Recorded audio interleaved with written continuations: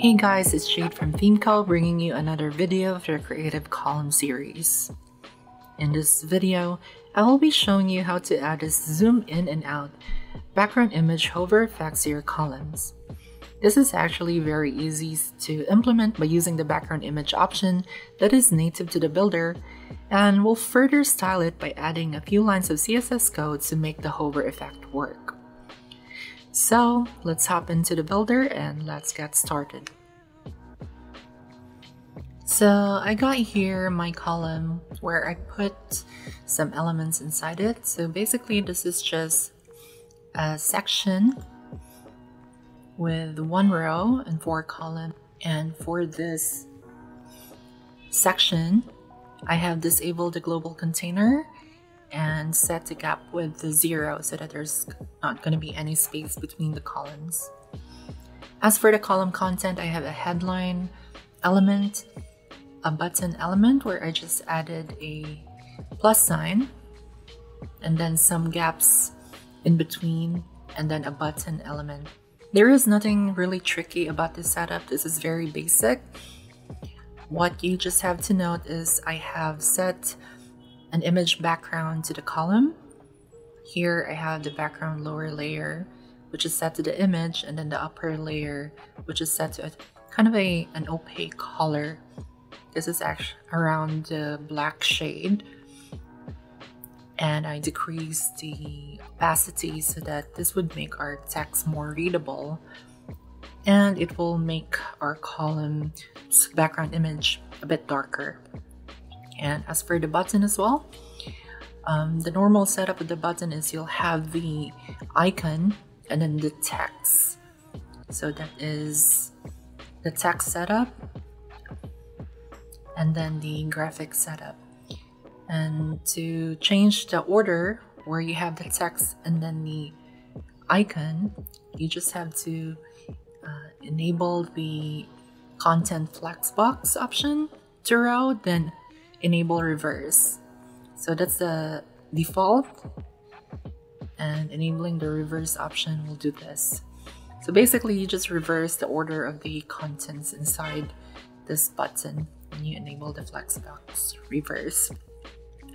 And that's it. And from here we're going to continue our setup so that we could add the zoom in and zoom out hover effect to our background image for this column. Another thing we need to note is we're going to apply the same thing to our columns. So we could just set classes to our column like we did in our previous video.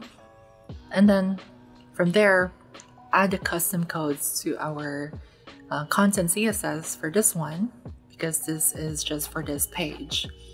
Remember, you could add the CSS to the global CSS as well. But for the sake of this tutorial, we're going to make use of the content CSS.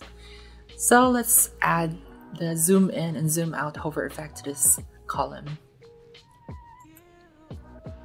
So the first thing we need to do here is to assign a class to our column. We could do that by clicking on the column, customize, and you get the class option. For this column, we're going to use interactive column class. Next, let's try to add a hover effect to this button element. What we want to do right now is to initially hide it and have it displayed when you hover to the column. So we have to find a way to target this using CSS classes. And to do that, let's assign a class to the button, customize, click on the button, and go to customize, and here I already have it assigned as the icon class.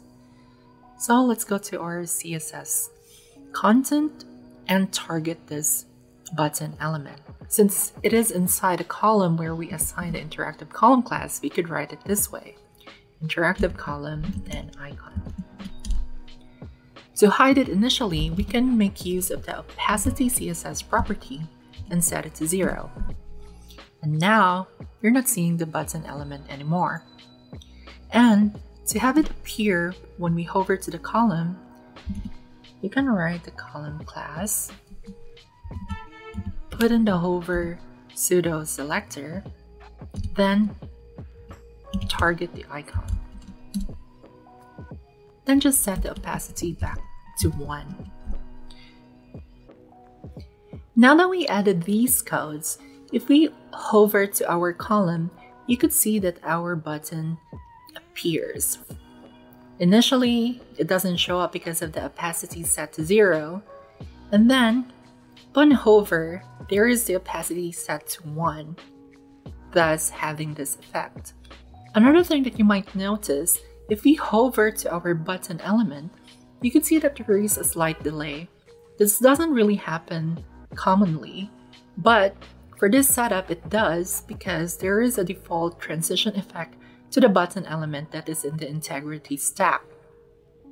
However, we could control the transition effect when we hover to our column. We can make use of the transition property that is available in CSS.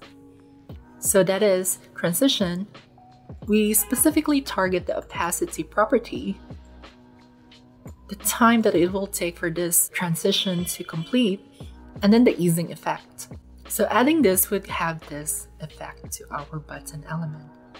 As you can see, it looks a lot softer because of this code. Now let's proceed to the next part, which is to add that zoom in and out effect to the background image of our column. First, we need to determine the class that is assigned to the background layer so that we'll be able to write a custom CSS for that effect. We actually have several videos in our channel that shows you how to target the background layers through CSS, but let's quickly see how to do that here. So let's save this first. Go to the front end, right click, inspect. Then let's find our background layer. That should be inside our section, which is here. Then inside a column, and here it is, it's XBG. So we could just copy this class, exit this,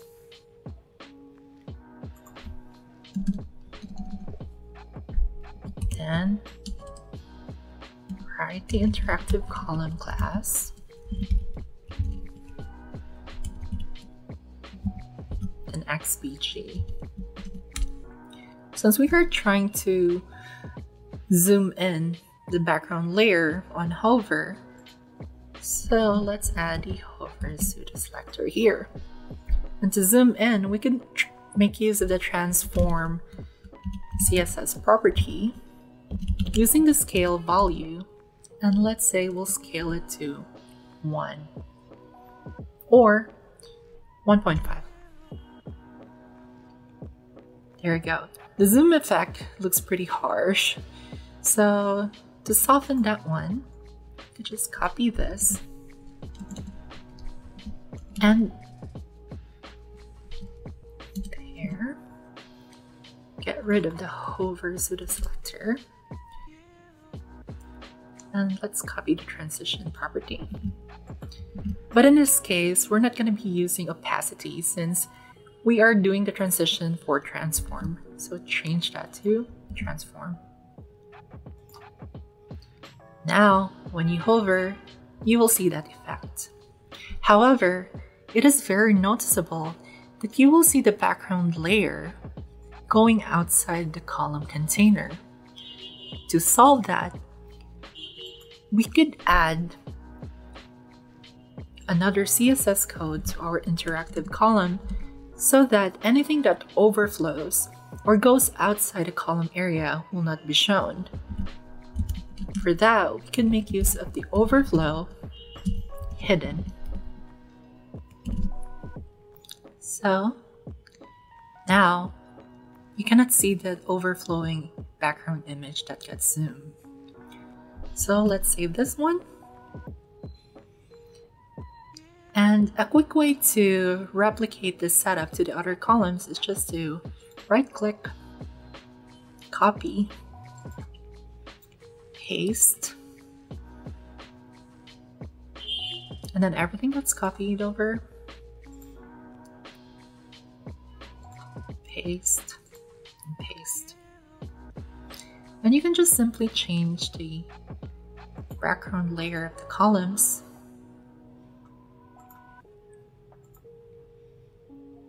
And then you can do it to the other columns as well. So that's it. With just this very simple CSS codes, we're able to add that zooming in and out effect to our background layers in our columns. So that concludes the fourth installment for the Creative Column series. In this video, you've seen that it doesn't really take a lot of custom CSS to achieve this hover effect to your columns. As usual, there is a link to the gist that contains the code that are used for the CSS in this tutorial. Feel free to copy and paste the code and put it in your setup. We hope this video helps, and please feel free to leave your comments or questions in the comment section down below. Thank you for watching and have a good one.